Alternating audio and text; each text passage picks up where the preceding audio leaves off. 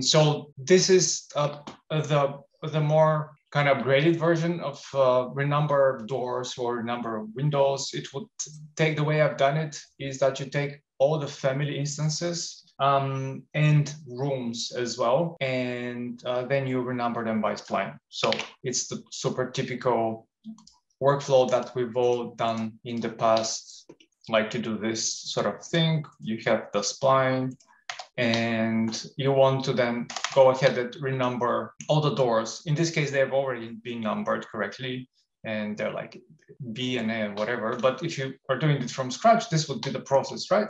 The direction of the spline matters. So this is the start, this is the end, and this would, that's where the counter will start from.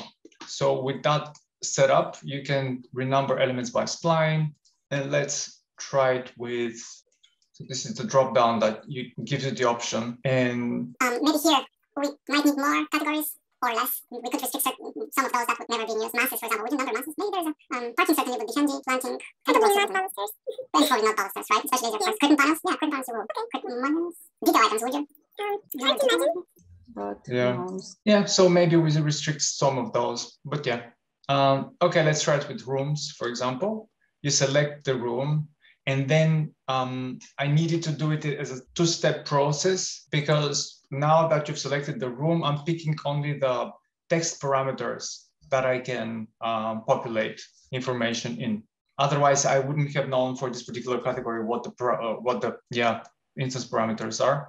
So for a room, I want to use the number, and I left a prefix. So room, and I can be room, maybe R01. This is the first floor, room 01. That could be the way to do it. And then you have leading zeros. So maybe 2 or 3 digits, whatever you want.